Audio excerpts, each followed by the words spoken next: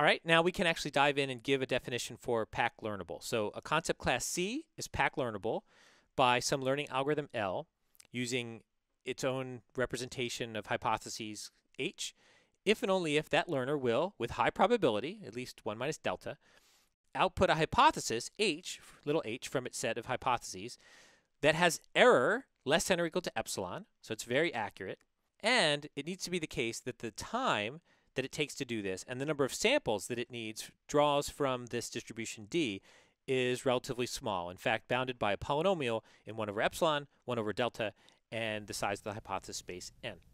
Okay, so in other words, you're saying something is PAC learnable if you can learn to get low error, or at least with some high confidence. You can be fairly confident that you will have a low error in time that's sort of polynomial in all the parameters. Exactly, and you can see here that this epsilon and delta are actually giving us a lot of wiggle room. If you really want to have perfect error or perfect certainty, then these things go to infinity. So you need to look at all the possible data.